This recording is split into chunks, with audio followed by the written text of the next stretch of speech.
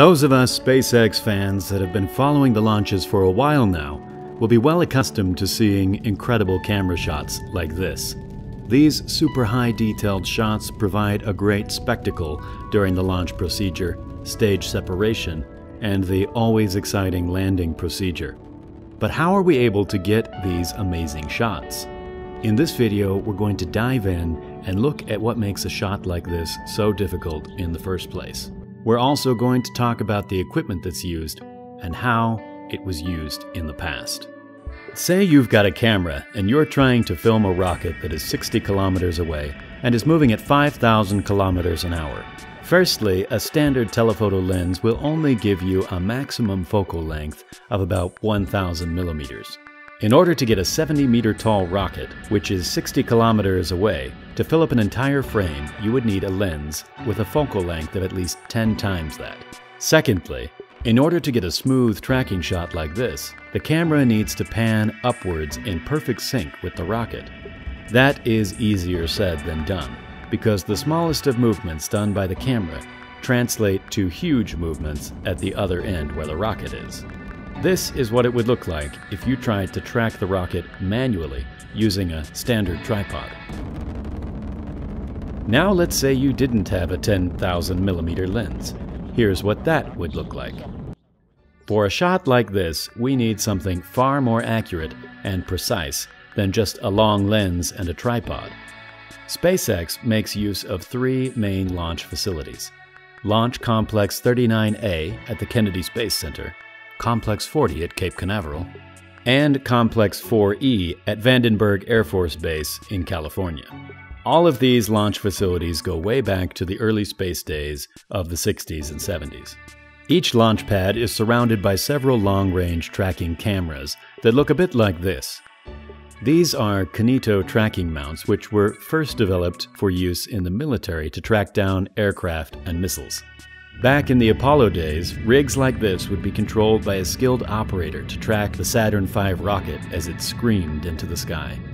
Back then, the skill of the operator was responsible for keeping the camera array pointed in the right direction. Today, a lot of the tracking functions are automated or semi-automated. These Kinito mounts can easily be controlled remotely by an operator at mission control. They can also take about any camera you can imagine and become the world's most expensive tripod. Rocket companies use these tracking cameras to provide great coverage of their launches, but these expensive cameras are also used to analyze their rockets as they go through the most difficult parts of their missions. NASA uses a mix of digital and film cameras on these mounts.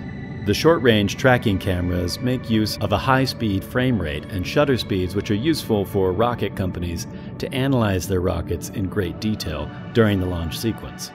They also make use of some infrared temperature cameras to measure the heat of the spacecraft as it burns through the atmosphere on re-entry. Cameras like this have played an important role in disaster investigations. Tracking cameras were able to show that falling pieces of debris ripped a hole into the Space Shuttle Columbia flight, which caused it to disintegrate on re-entry, sadly killing the entire crew. NASA reviewed the footage and put new procedures in place to ensure that the shuttle was safe to re-enter the Earth's atmosphere. According to NASA, they even have some film cameras placed around their launch sites, loaded with over 1,000 feet of film each.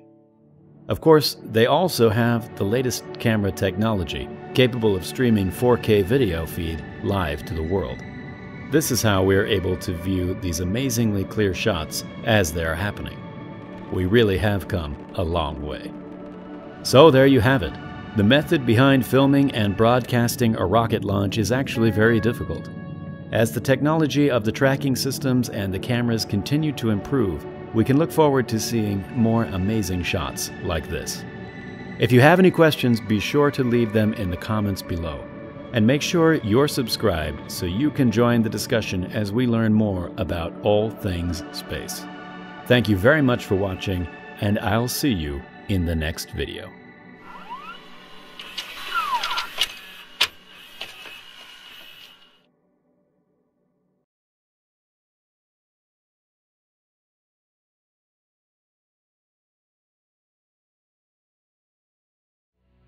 I was strolling on the moon one day.